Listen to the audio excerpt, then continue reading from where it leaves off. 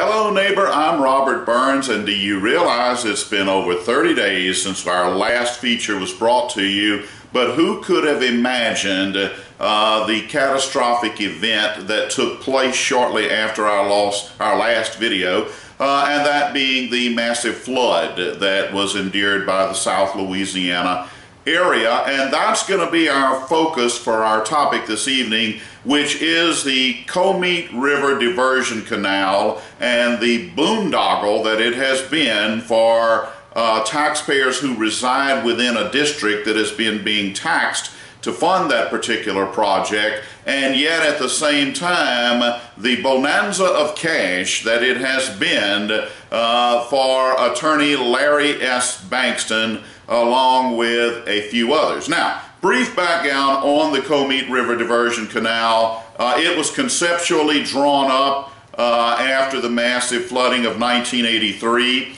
And the premise behind the diversion canal would be to sort of serve as a pressure relief valve. It would take water away from the Comeet River, divert it over toward the Mississippi River and drain directly into it, thereby dropping the water levels along the Comeet and thereby alleviating some of the pressure that presently goes down on the Amite out to Port Vincent and areas, French settlement areas like that. That's the premise behind it.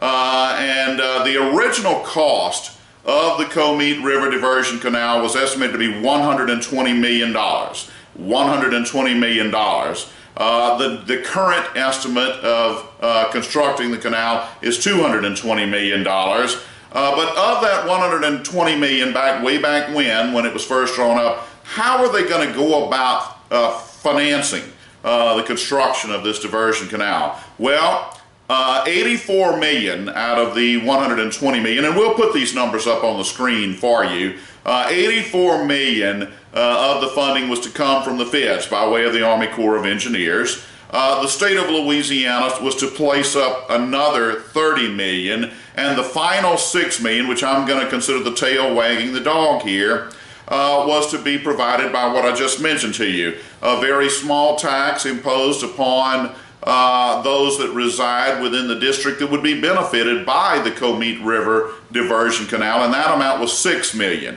So we have $120 million. It's comprised of $80 million from the feds, 84 million from the feds, 30 million from the state, and 6 million from that little local taxing district.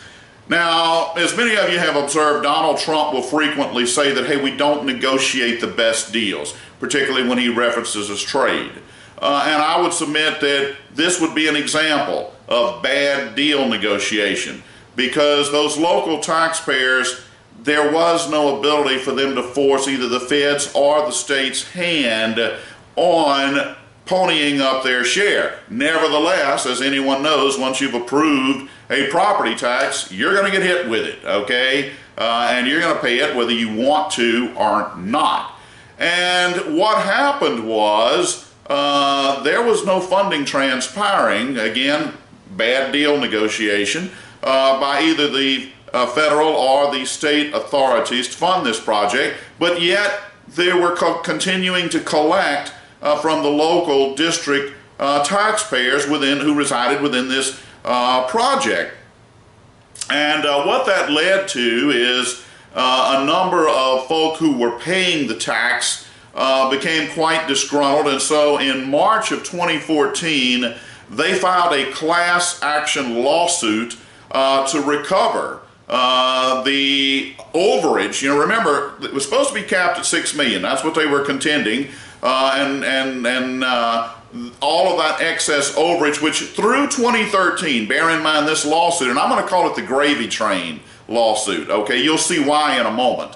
The gravy train lawsuit was filed because they had already, through 2013, they had collected $25 million to fund this thing. Now, strictly the local folk now. Remember, it was supposed to be capped at $6 million. It's what was originally said. but the tax was approved in the year 2000. It had been being collected, and through the year 2013, there had been a grand total of $25 million collected just by the local taxpayers, okay? So they filed a class action lawsuit to recover the $19 million that they were alleging had been paid in excess of what they were told they would have to be on the hook for on this.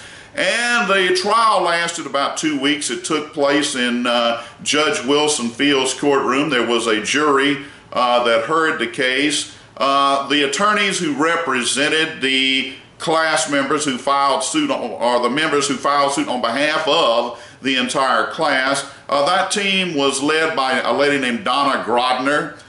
She was assisted by an attorney named Joel Porter, and also Ashley Earl and Steve Irving. Those were your four primary attorneys who presented the class action lawsuit case. Now, what all did they show during the 2-week trial? And we're going to give you a link so that you can see a recap of what all took place during that 2-week trial. It's a short, will take you maybe 4 or 5 minutes to read. But I'm going to also just give you some of the highlights because, like I said, they called it I'm going to call it the gravy train lawsuit, okay? What was some of the evidence that they put on to suggest that the reality of this Comite River Diversion Canal is nothing but a gravy train for Mr. Bankston and some other folk that have benefited hugely from the formation of an entity called the Amite River Basin Commission, all right? The Amite River Basin Commission.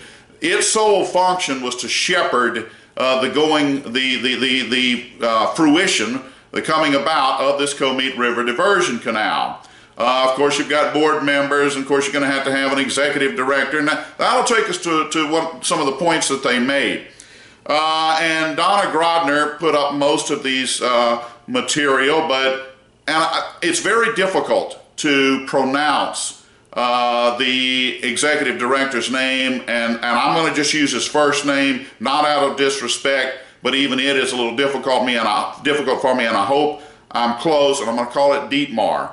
I hope I'm close. We're going to give you a, they had put up that Mr. Dietmar's salary was $93,000, and there was a contention that that was excessive, and we'll give you a link to the current salaries of both of the two employees that are employed permanently. The other employee, who is basically the executive assistant, is a young lady named Toni Guitro.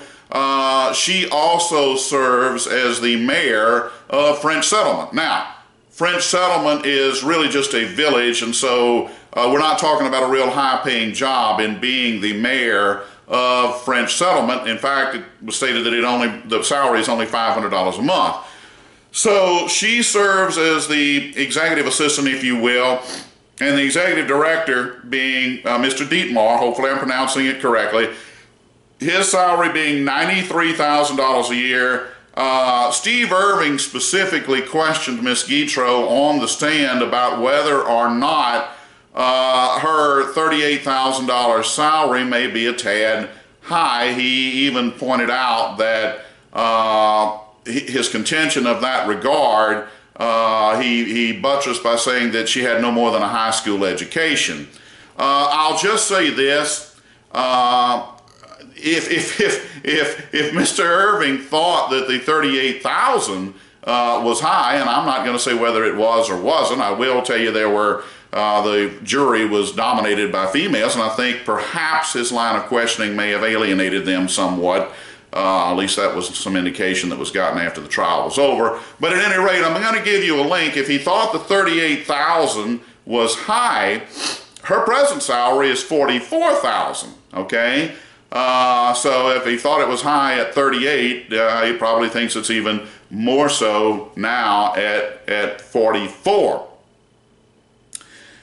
And I'm just going to say that we're talking about just the start, because what a lot of people don't realize, and I tried to make this point with the Jay Darden piece that we did, is that you've also got a long-term impact in terms of retirement benefits. And we'll provide you with links because I'm going to provide you with the most recent documents from the Legislative Auditor's Office for their audit. Now that ends on June 30th, 2015, and I'm just giving you the key pages. You will see that in addition, and by the way, I think Mr. Dietmar's salary continues to be 93, but it may be 101. In fact, I think it may be 101.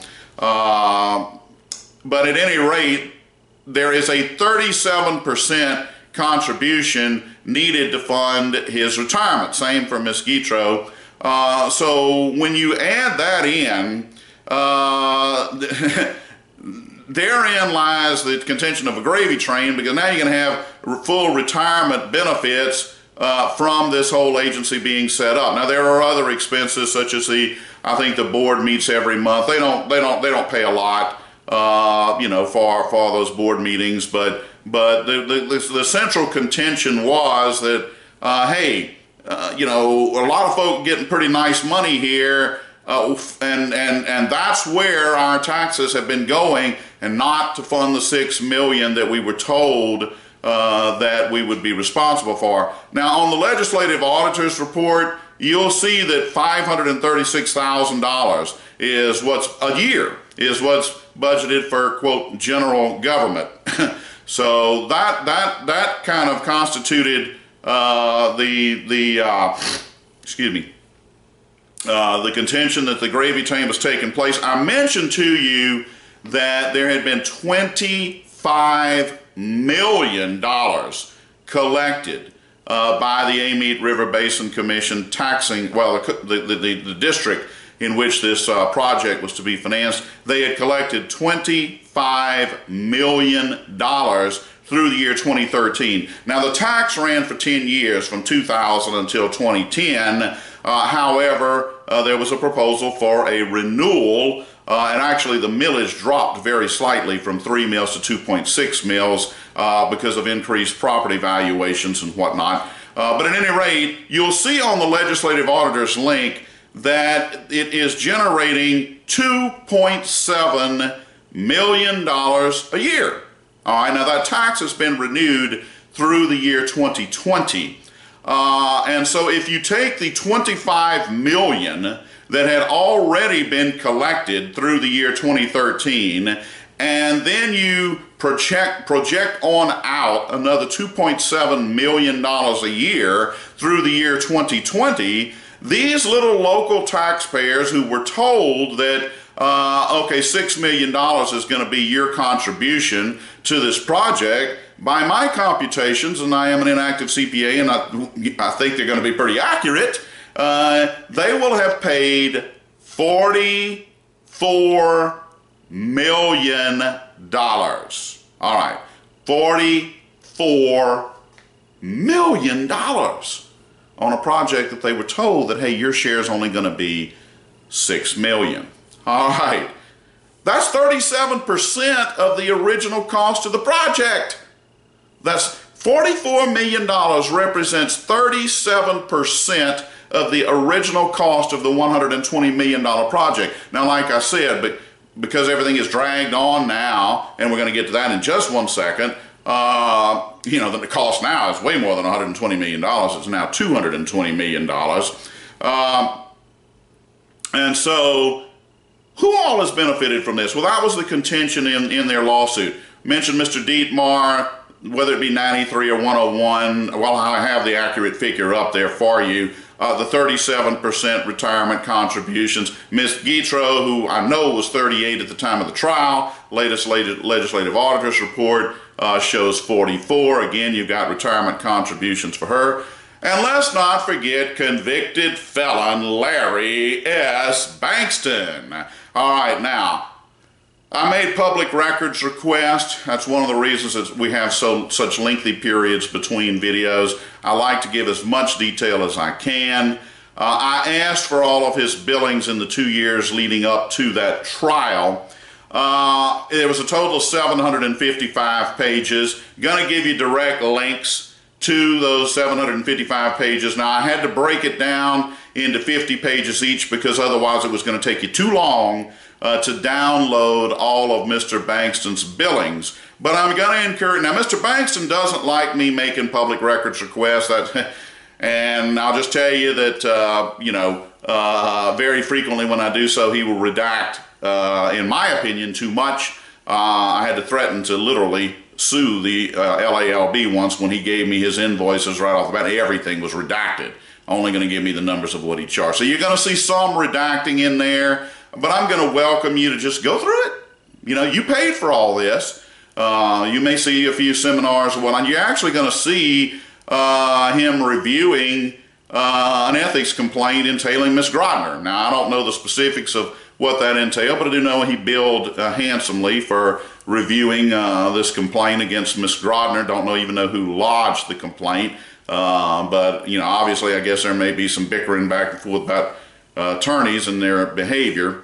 But at any rate, the taxpayers, as you're driving along and see all of the debris that's piled up, maybe you can take some comfort from the fact that Mr. Bankston would have these massive billings that you have funded. And I do want to say one thing. I'm not going to make a statement about whether Ms. Guitro is overpaid, as certainly was contended by the plaintiffs in the lawsuit.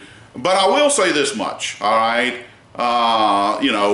You probably need some political connections to get this type job. Like I said, she is the mayor of French Settlement. And I will say this. If it is a part-time job or doesn't require, a full 40 hours or whatnot, that would not come as a shock to me. And certainly Mr. Bankston would not be the one who would, be the one to cramp down on this, because I'm going to tell you right now, in the LALB, the executive director, Sandy Edmonds, was committing, and I quote, blatant payroll fraud. Okay, and Mr. Bankston comes in, and I reported that. It's a well-known fact now, and James D. Buddy Caldwell's response was to bring Mr. Bankston in to pursue my auction license over that. Okay, so you're gonna have to forgive me if I'm not real comfortable with Larry S. Bankston being the one who might have a responsibility if there is any impropriety going on over there. I have zero confidence in him from firsthand experience to do anything about it. Again, I do not know. I just don't know anything about the operations, the internal operations of that board. I do know about the internal operations of the LALB, and I do know how it was handled when I reported the payroll fraud going over there. And, we have Mr. John Bell Honor Code Edwards, who has now selected Mr. Bankston to also be the legal counsel for the Louisiana Contractors Board, and we'll discuss that in just a moment, because we got a brand new website that we're going to use to track those videos of those meetings. But, all right, so we get into the trial. Joel Porter did the opening arguments, and he did a whale of a job. He said the taxpayers had been bamboozled. He said they'd been hoodwinked. He said there'd been taxation by misrepresentation. I guess maybe Mr. Porter may be viewed as kind of the Johnny Cochran of that plaintiff's team, and he did a fantastic job. He's very captivating, he's also a preacher, a very dynamic public speaker, and he had captivated their attention. Ms. Grodner got up and gave some more supporting detail, in that she said that neither President Obama nor then Governor Jindal had appropriated one dime during their entire tenure in office toward this project. Let me repeat that. She made it a point to say that neither President Obama nor Bobby, she said this is one time they're on the same page. They didn't appropriate not one dime during their tenure in office for the funding of this Comeet River Diversion Canal. She also pointed out that there had not been any federal appropriation for funding the canal since the year 2006. She also contended that Mr. Dietmar had written checks for $800,000 to the Department of Transportation and Development when he had no such authorization to do so by the board. She also demonstrated that the Amite River Basin Commission was experiencing severe cash flow difficulties, and that they had pledged, the future taxes of the district had been pledged to procure a $3.6 million loan from Sabine Bank in order to keep the Amite River Basin Commission on, her words, life support. All right. She also pointed out that the state had only appropriated $200,000 in total for this Comite River Diversion Canal, and even that was over a decade prior to the trial, and that the only other appropriation was a direct appropriation for $150,000 to install a gauge for measuring the depth. I don't remember whether it was Port Vincent or otherwise, French settlement, I don't remember where the gauge was installed, but the point is that's it. Also, and again, we'll have the detailed link for you to read some of the witnesses who were put on the stand. The Army Corps of Engineers was placed on the stand, a gentleman from the Army Corps of Engineers, and he did say that the Army Corps of Engineers was making a determination that it was quite likely that the cost of constructing the canal was going to exceed the benefits, and therefore there very well may be, there's serious consideration being given to what is called a termination for convenience, as opposed to a termination for cause. And so basically Steve Irving, in giving a presentation before the jury, had questioned witnesses about had there been some deception. You know, the advocate, when it came around time to 2010 to renew this tax, they went, oh, you've got to approve the tax, you know, and his contention was that somebody had an obligation to reveal all of the things that Ms. Grodner pointed out in the trial, that, hey, this thing is on life support, this thing is in trouble, maybe you ought to factor that in on the renewal vote that you cast in 2010. That gives you the crux of what was presented. The result was 8-1. There was only one juror who sided with the plaintiffs. And as I said, Larry Bankston, and we're giving you the pages for his billings. They are massive, 755 pages, but bear in mind we're talking about a trial, so he's going to have to do quite a bit of work here, and of course, you know, there's considerable billings in that regard. You'll see some other items. I'm just going to make it available for you to peruse and see. But my point is that here you have a convicted felon who, while everybody else out there having to deal with debris in their yard, you've got a past convicted felon that no doubt had political connections to get this position, who's able to bill nicely. Mr. Dietmar praised Mr. Bankston during a break. He said, may I assume you're good friends with Mr. Bankston? And I told him, no, that wouldn't quite be an accurate characterization. And he said, oh, well, that's most unfortunate, Mr. Bankston. He's a tremendous man, you know. And I said, well, that's one person's opinion. But at any rate, Mr. Bankston, as I said, has now been named legal counsel for the Contractors Board. So in addition to all these billings that he's been able to make for the Amite River Basin Commission, now if there are homeowners that have problems with their contractor, they're going to file complaints with the Contractors Board, and Mr. Bankston will have some role apparently in this whole process. And the executive director, the Hayride did an outstanding piece on Mr. Bankston, and we're going to give you a direct link to that Hayride article. And clearly they have some concerns. Attorney General Jeff Landry has some concerns about Mr. Bankston in this position. Landry would not recommend Bankston. Nevertheless, John Bell, Honor Code Edwards, out of clear obligations that he has made, you know, he sees no problem with it. I see a huge problem with it. I'm telling you right now, when I reported that payroll fraud, Mr. Bankston went to the wall to get my auction license revoked, okay? That doesn't give me a real warm and fuzzy feeling. So as a result, and we're going to put the URL on the screen right now, we will, Sound Off Louisiana will be videotaping the Residential Contracting Board. They have two. subcommittees, residential and commercial. We're going to figure commercial outlets are big boys and probably can take care of themselves and have the resources to pursue legal action. In sharp contrast, your homeowner out there, we're going to go ahead and videotape going forward, beginning with the September 14th meeting. That's their next residential contractor board meeting. We're going to videotape these things in their entirety. I can tell you that the videotaping of the Auctioneers Licensing Board has brought forth some very interesting items. I figure the same may be the case with this Contractors Board. The URL at which you can see these videos, and I'm giving you the announcement right now that they will be coming out, the URL at which you can view these videos is www.lacontractorboard.com. That's lacontractorboard.com. So we're going to be keeping close tabs on Mr. Bankston and also of Honor Code Edwards' appointment to him in this role, especially since the executive director has said, hey, we have the utmost of confidence in Mr. Bankston's integrity and character. And I'm glad you've said that, because that makes one of us.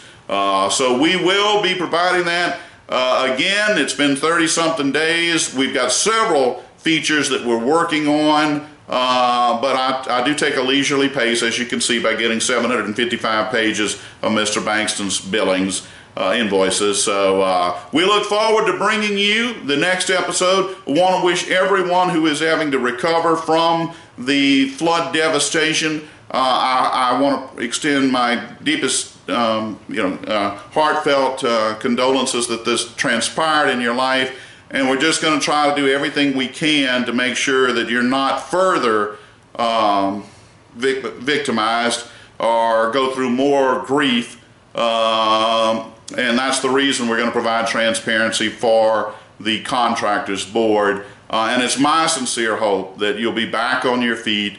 I know this is a period of devastation for an awful lot of folk, and but I do know that Louisiana is a resilient group.